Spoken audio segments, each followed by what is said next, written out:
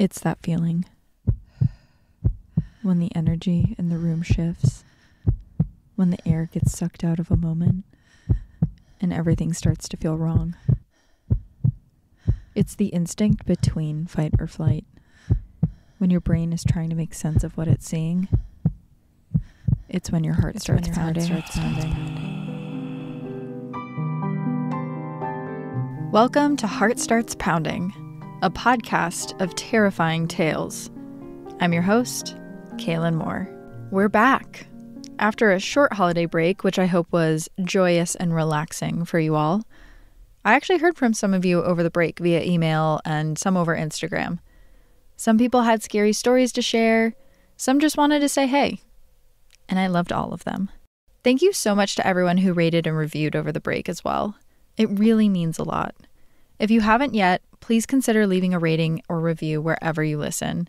It really helps small podcasts like this one. And a reminder that if you have a heart-pounding tale to share on the podcast, email heartstartspounding@gmail.com. But for now, let's dive in. There's something inherently unsettling about the woods. Maybe that's why they're such a staple in horror movies. I remember the first time I watched The Blair Witch Project, in which 3 amateur filmmakers stumble around a forest that won't let them out. They're searching for the fabled witch that lives inside the woods. Every turn they take brings them to a spot they've already traversed. The thick branches become so tangled above them, it's hard to tell the direction they're heading by looking at the sun. It's like being in perpetual night. I couldn't walk in the woods for months after watching. Maybe it's scary because we live in a world where every square inch seems to be tackled and domesticated for human use. And when we're in the woods, it feels like we no longer have the upper hand. I love camping, but I do find something disquieting about it. It always feels like there's something just beyond the horizon. Like if I focus my eyes hard enough in front of me, I'll catch whatever's lurking just beyond the tree line. And when I'm zipped up in my tent at the end of the night, my imagination explodes with what could be waiting for me outside the zipper. It's like I'm at my most vulnerable out there. Today, I'm going to take you on a terrifying camping trip into the woods with me. We're going to hear 2 horrific tales of camping, including one from a listener that stopped me in my tracks. So, last year on my TikTok, I shared a creepypasta story that almost immediately got censored by the app. I've had this happen before. There's been a few times where I'll accidentally share a photo that has a little bit of gore in it, and the app will hit me with one of those warnings that says, "Some people may find this content to be disturbing." Okay, I get it, and that's my bad. But I was really careful with this one. I made sure each photo was clean, and it still got the strike. It seems like it got a sensitive content warning just for being scary. This is the tale of the solo traveler. Casey Rodriguez needed to clear her head. This past year had been really rough on her.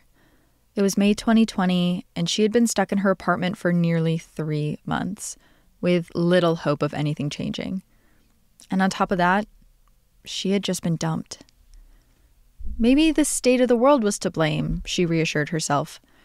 But most likely, it was the fact that Casey and David were already having problems before they were forced to spend every day locked inside together. There was never more than an arm's distance between them and their problems in their crammed 1-bedroom. It was the only apartment they could afford in DC. David assured her she would be fine. He was going to move out, so she didn't have to worry about finding a new place. Thanks, she thought. He was really helping her by leaving her stranded in an apartment she could never afford alone. Every day after David left, the walls of her apartment felt closer, like they were caving in. She started feeling claustrophobic. It was as if she couldn't inhale all the way in. She spent countless hours Googling symptoms. Surely she had caught the virus somehow. But no. She was just suffocating herself. 2 weeks later, she called her father. "I think I need to get out of town, Dad."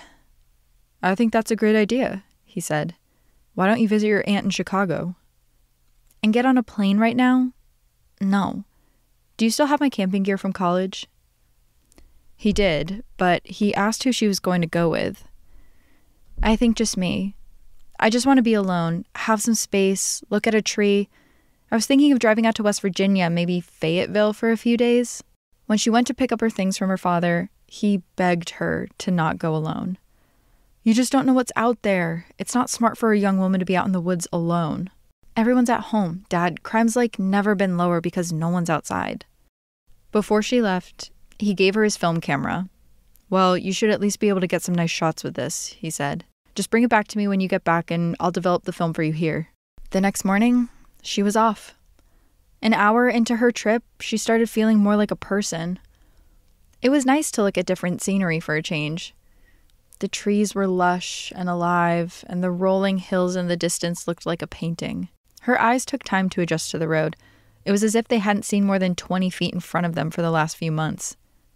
And she didn't think about her breathing once.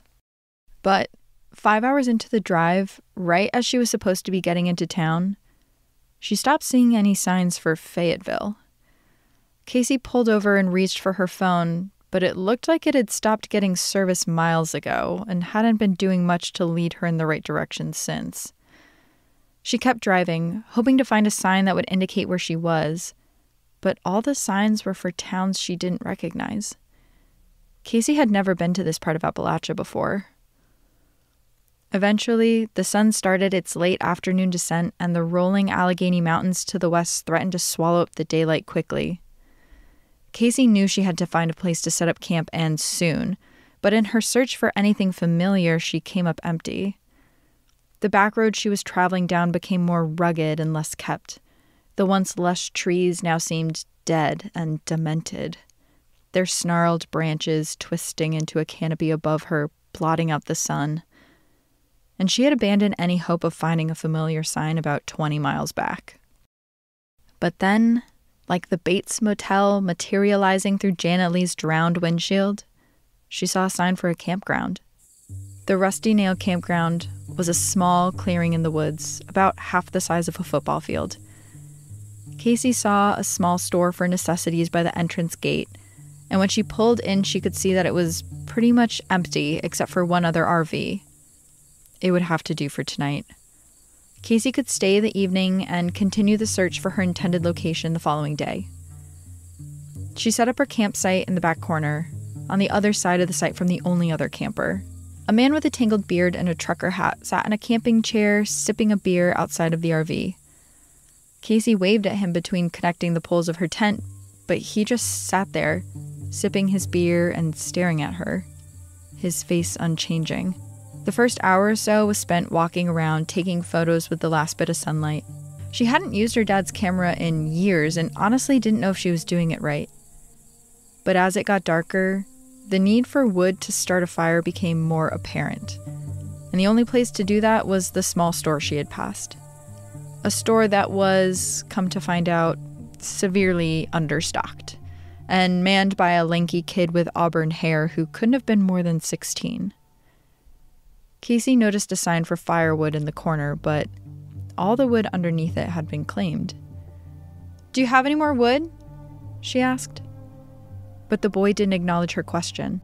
Instead, he stood behind the counter, eyes glued to a small television in the corner that was playing a news story. "Another body has been found inside a mobile home, this time in Weston," said the newscaster. "Police believe it was most likely done by the same person who killed the 45-year-old mother of 3 last week." It was only then that the boy realized Casey was standing on the other side of the counter. "Oh, I'm sorry. How can I help you?" he asked, frazzled. Wood. I need wood for a fire. Are you all out?"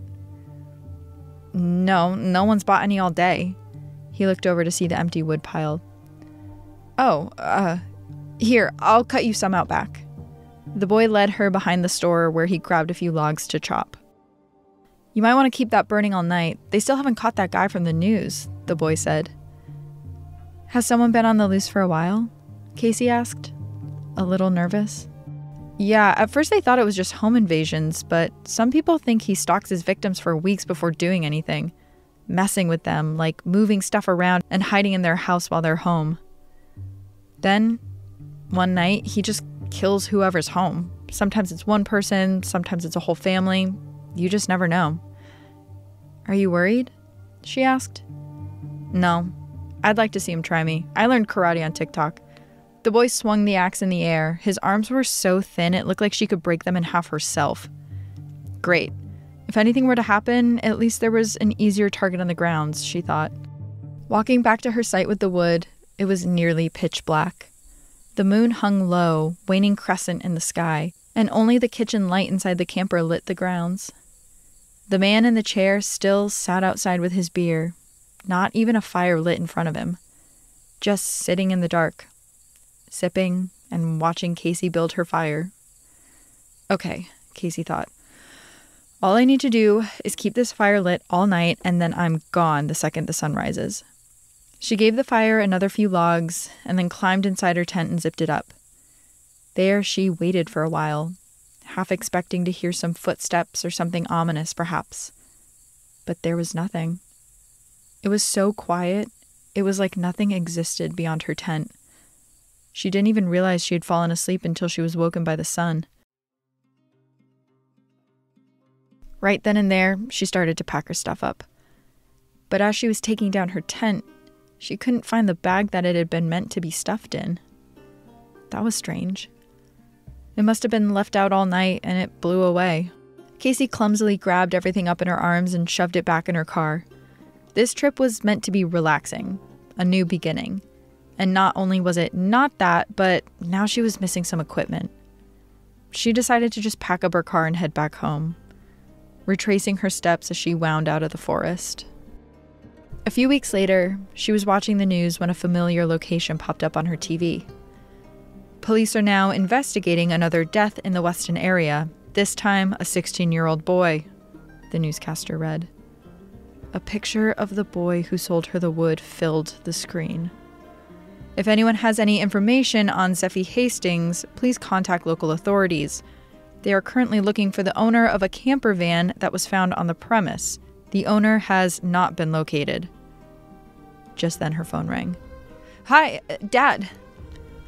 Hey, sweetheart. I developed your film. Come over and get it whenever. Oh, thanks. I will.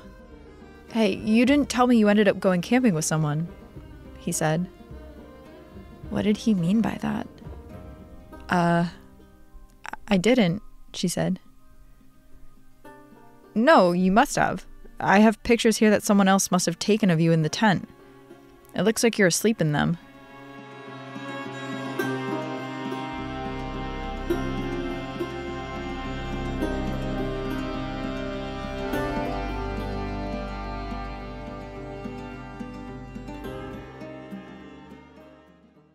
Okay, I can see how that would freak some people out. It's literally my worst nightmare while camping. But it's creepypasta, internet legend passed around like folklore. What's even more terrifying is when it's real. I'm now going to share with you a story a listener sent in about a camping trip she took a few years ago. It's about camping, but most importantly, it's about trusting your gut.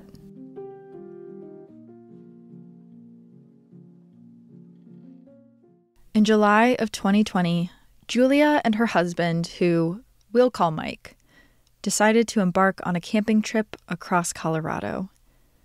Their first 2 nights of the trip were spent in the same city, but the third night they wanted something more remote, so they ventured outside the city towards a national forest in the area and set up camp near a deep canyon surrounded by giant pine trees. The first night, Julia writes, was amazing. They parked their car next to a small plot of land and set up a little campsite. Many other people populated the grounds, playing games and sitting around campfires they had made with their families. The weather was beautiful. The altitude meant that it didn't get too hot despite it being July, and the nights were clear and starry. The next day, Julia and Mike explored the landscape and surrounding town. They didn't have anything specific planned for the trip, they just wanted to get away, so they mostly popped around the little shops in the area and ate at a local diner. But that night, they came back to a campground that was unrecognizable from the night before. The sun had started setting when they made their way back to the grounds, and in the fading light, Julia could sense a stillness that wasn't there previously. The rabbits and deer that grazed by the tree line were gone, as was the low hum of music and families talking. It was like the quiet of a beach when there's a shark in the water.